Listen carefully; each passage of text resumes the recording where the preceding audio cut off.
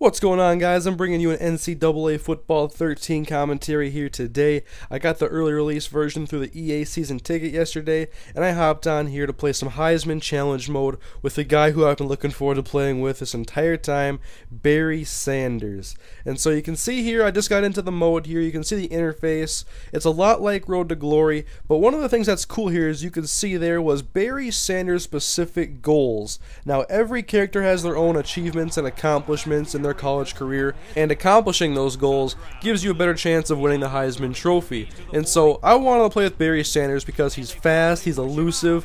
I knew he would be nasty on this game. I thought Heisman Challenge was built for Barry Sanders to go into slow motion, do a spin move, do a juke, and run past some defenders. I skipped the week 1 game because I'd rather get you guys a gameplay against a real college team, not an FCS school on here that would have probably beat like 70-0 in.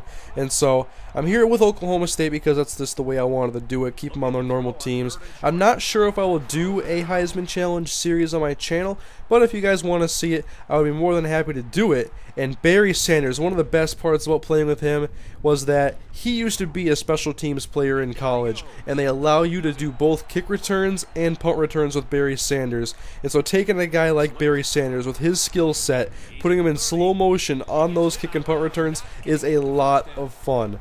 And this was the only game I played with Barry Sanders, but immediately once I got in there with him, I had already played some exhibition games, but Barry Sanders has to be the fastest player I've controlled. As soon as you start running with him, you just feel like he's got like 110 speed in this game. And so if you didn't know much about the Heisman Challenge mode, this was the main mode that EA was pushing, as this is a new feature of the NCAA game. And it's a lot like Road to Glory, except for you play one season and you try to capture the Heisman Trophy winner, and you can use one of many different Heisman Trophy winners.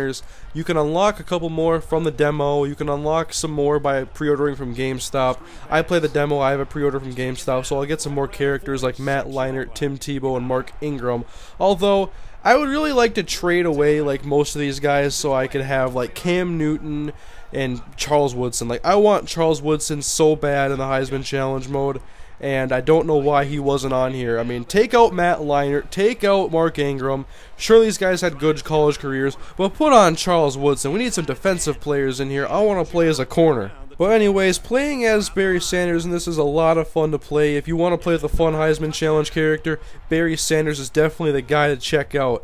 And so also on here, I think this year they give you a lot more opportunities to actually have the ball, because I remember when I would run the ball a lot on NCAA 12 Road to Glory, I would only get like carries in the teens, and in this game I actually had over 30 carries. And I also remember my Phillip Brooks Road to Glory when I would average probably like 15 pass attempts a game.